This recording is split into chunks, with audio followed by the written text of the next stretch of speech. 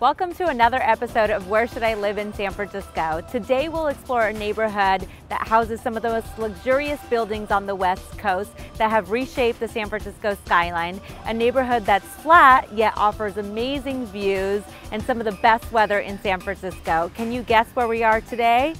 Drumroll please, that's right, we're in South Beach. I'm Yesenia with the Krishnan Team, and as a resident of the neighborhood, I'll show you all that this fantastic area has to offer.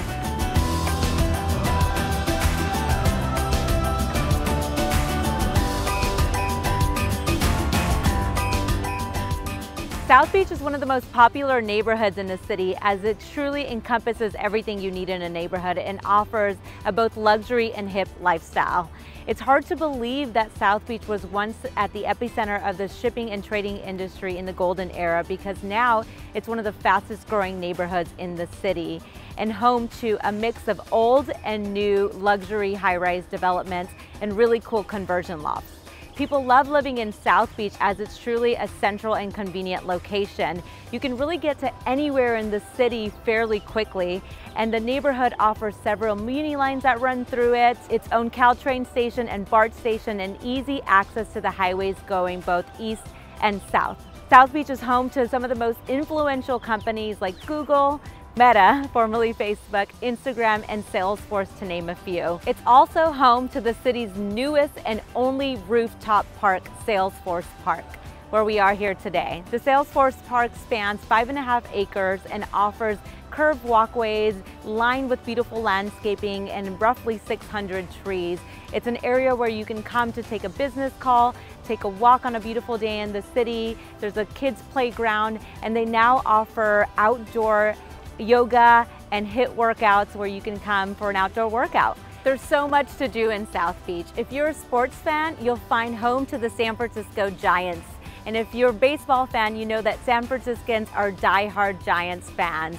The Giants Stadium is a beautiful day to spend an afternoon on a sunny day for a home game at the ballpark. We're also a short walk to the new Chase Stadium that houses the Golden State Warriors, where that area has also been totally developed with several restaurants and bars alike. South Beach is also home to the San Francisco iconic Ferry Building. It's one of my favorite activities to do, to go to the Ferry Building and attend the farmers market.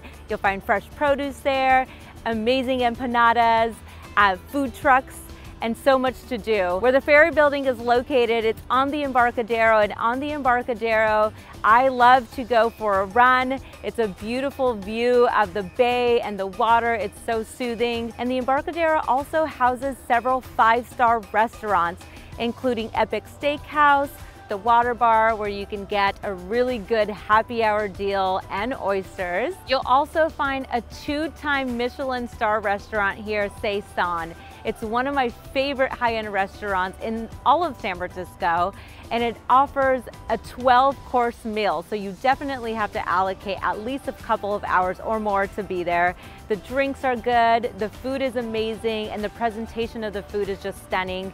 They also have an amazing playlist that I actually had to email them for the next day, and they did share via Spotify. So if you want that playlist, email us and I'll share that with you. But while there are several high-end restaurants in the neighborhood, there's also several cafes.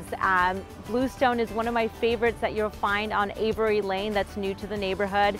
They have an amazing cappuccino and, in my opinion, a really great Impossible Burger. So as I mentioned, some of the types of homes that you'll find in South Beach are a mix of new and older condo developments as well as conversion lofts. Currently, the median price for a 2-bedroom, 2-bath in South Beach is just over $1.7, making it a little bit more of an expensive place to live. One of the reasons for that is that a lot of the inventory in South Beach is new versus other parts of the city where you'll find more of an older mix of inventory with a few new ones sprinkled in that then translates into a wider range in terms of price per square foot and median price. While the average price point is $1.7 for a 2-bedroom, South Beach does have some luxury units, some of which have traded for as high as $15 million in buildings like 181 Fremont. For more information on South Beach or any other neighborhood in San Francisco, subscribe to our YouTube channel or contact us at ruthkrishnan.com. Thanks for watching.